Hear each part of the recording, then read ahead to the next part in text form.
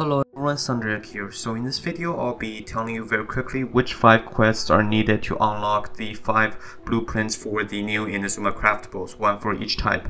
I will not be showing you how to do any of the quests in here, however, I'll be showing you around where you can accept the quest line or something like that. So with that said, let's get started. So let's start with the easiest one, which is the single hand sword. You're able to accept this quest once you teleport to Jinrin Island.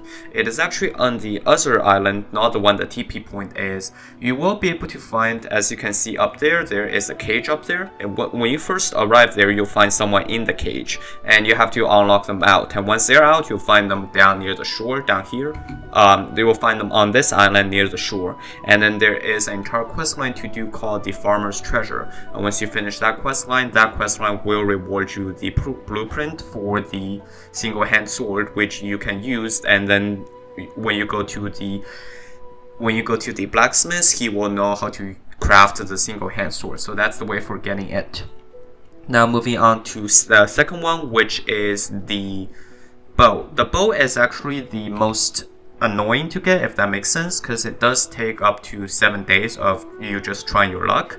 So the bow can actually be found here. If you zoom in very much, you can see so if you zoom down here, you can see that in the far end there is a seashell like house, a house that's basically within a seashell.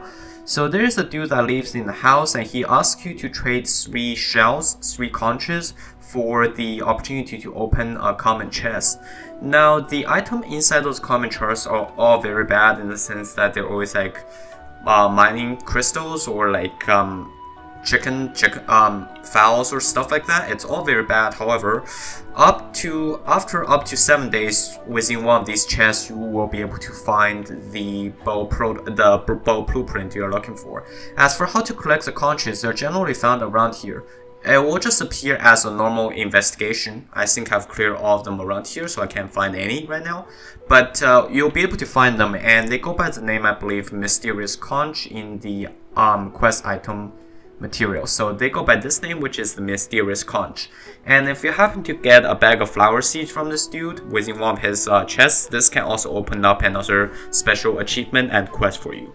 So for the two-handed sword, which is a Claymore, you can actually find this within Kujo encampment by interacting with this dude. When you first walk into Kujo encampment, you should see him arguing with a shrine maiden, and then after you listen to their argument, which you will be forced to if you walk too close to them, after that, this opens up the entire quest line of Tatara Tales, which involves you dealing with an international trade person around here whose name is Xavier. He basically asks you to go in here every day to do something. It's gonna be something different every single day. The entire quest line will last up to 7 days, and somewhere between the quest line, you will be able to find 3 keys, which gets you into one of the hidden doors around here. And then once that happens, it will give you access to, within one of the chests, you'll find the blueprint for the double hand sword. So that is the how to get the double hand sword. The final 2 are going to be a little bit long and annoying to do, however, they do reward you pretty heavily in the end. So for the catalyst, which is, I believe, called the White Dragon Ring or something, it can actually be picked up as soon as you enter Inazuma, pretty much. So you're able to pick that up around here. You'll find a shrine maiden around here. The entire quest is very long. It has multiple parts, which involves you running all over this island to fix shrines and stuff like that. In the end, it even involves a boss fight, so do prepare for that. But after the long quest line, which should be roughly an hour or so, you are able to get the white ring, which comes from a very good piece of memorable item. So do note that if you use that piece of item, you're no longer be able to obtain it, and the white ring is not very good in terms of playability. So for those of you collectors out there, it might be up to you to keep that piece of item instead of using it, but it's up to you, honestly.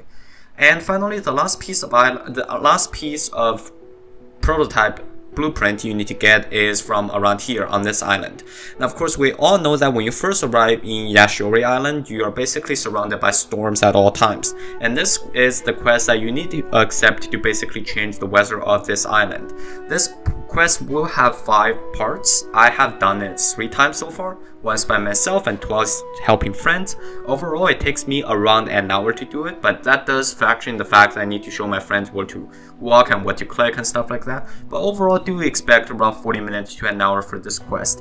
And you can accept this quest right here. You'll have a dude that's talking to you who will have a quest, world quest icon up. So as soon as you accept this quest and walk through the entire part of the 5 quests, you'll end up around here, and when you talk to him at the end of the quest here, he will give you the Polearm prototype. So that's how you obtain all 5 prototypes in Genshin Impact for the Inazuma region.